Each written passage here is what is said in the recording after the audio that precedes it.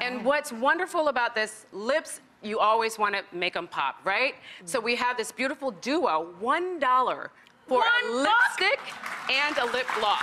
Wow. And this is LA Colors Lipstick Lip Gloss Duo.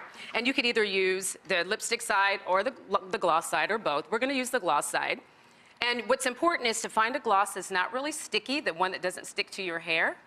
And that's gonna look. Don't you hate that when you put a lot of gloss on? But look how beautiful. And you're like this. And this is a beautiful wearable red. So we're just gonna put your lips together.